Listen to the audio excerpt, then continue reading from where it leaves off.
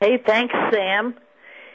I'm so glad to have all of you listening in today. And John and I have talked in the past about the fact that one of the most common questions that comes up is, do we have to offer accounts for minors?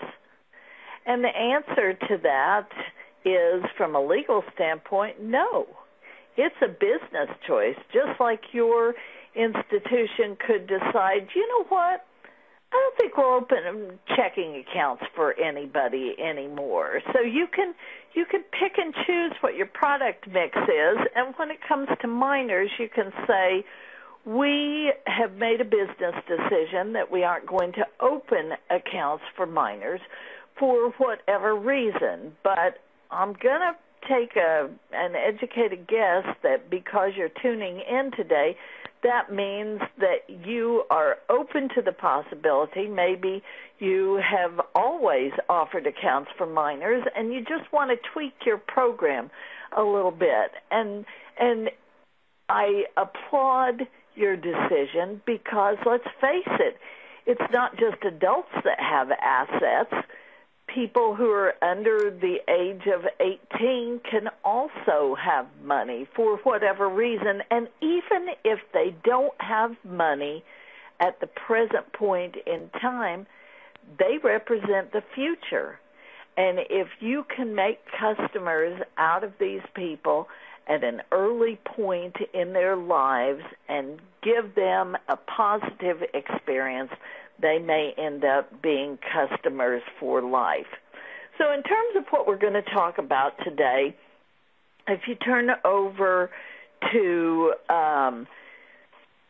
page 1 of the materials, we're going to go through the manual today, and we're going to talk about, okay, what are your options in terms of accounts for minors, having an account that is in the name of the minor, having a joint account between a minor and an adult, what the problems are with having an account that's styled minor by.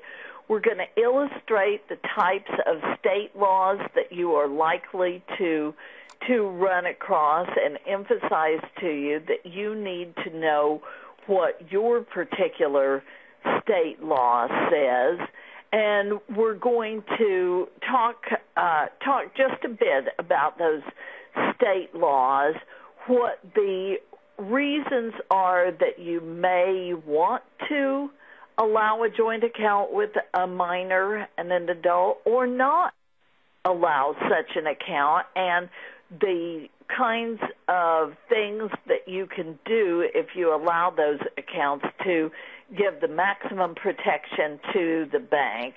We're going to talk about accounts under the Uniform Transfers to Minors Act and tell you why those are an important part of your product mix. And then in suitability, we'll examine what type of account is right depending upon what the situation of the minor is. We'll talk about how you set up a UTMA account if that's what you decide to do, other UTMA issues, and then we're back to kids have money too. So I'm going to kick it over to John to talk about where would that money come from? Oh, well, kids have more money than their parents would like to believe sometimes. They get it from gifts, of course, and this appropriate time of the year to be talking about that, I guess. And kids get money for Christmas, they get money for Hanukkah, they get money for birthdays, they get money for, all sorts of occasions. They may come into money through an inheritance, too, through a grandparent or a favorite aunt or uncle that has passed away, or heaven forbid that one of their parents has passed away, so they can get money through an inheritance, through the courts, through a probate court, through a will, or what have you. They might actually get a court settlement. For instance, a child can have a tort judgment found in his or her favor, and there might be a situation where the child has been injured in an automobile accident, or there's a problem with medical treatment that results in a judgment in the child's favor, and those monies would belong to the child as well.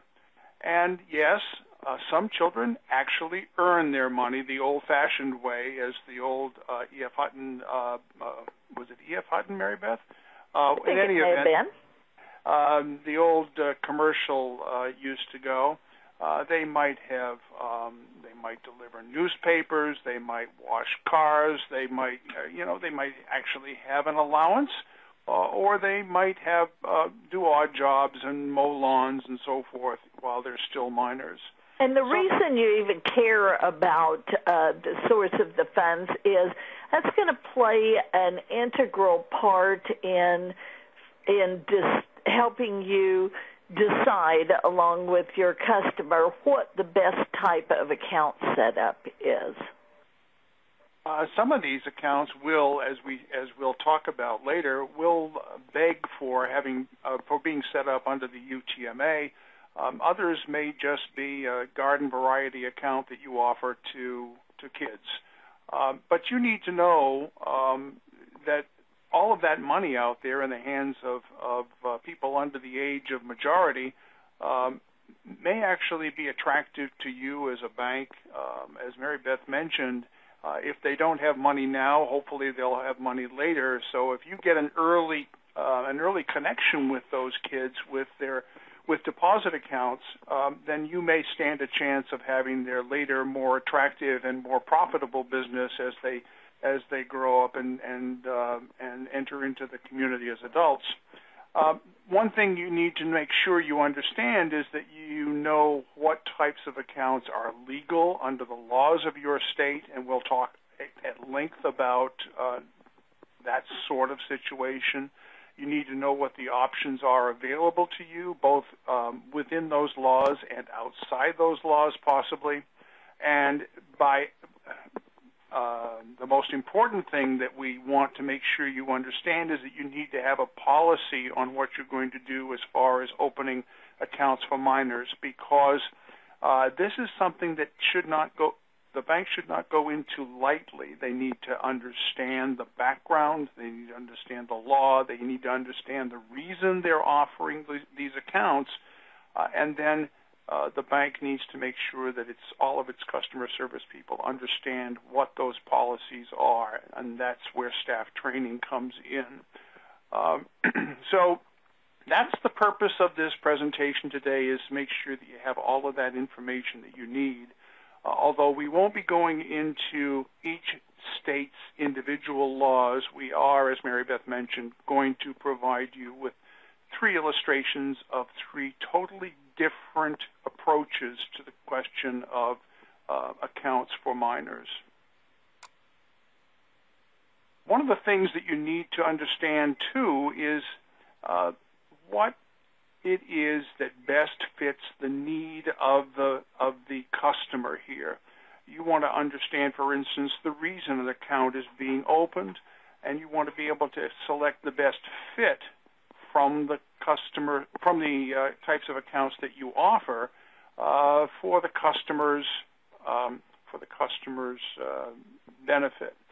There's a huge difference between a situation where you have a newborn baby and people want to contribute money for the baby that can be used later in life, perhaps for educational expenses or whatever, versus a situation where you have a kid who's reached the legal age to work, or maybe they're a whiz kid entrepreneur and they own their own business before they're even 12 years old. And so figuring out accounts in those situations, or in a situation where someone has money for whatever reason, maybe it's an inheritance that they've received, and the kid is about to turn 16, and the remaining parent is afraid that if the money was in an account solely in the child's name, that upon their 16th birthday they'd be down at the motorcycle shop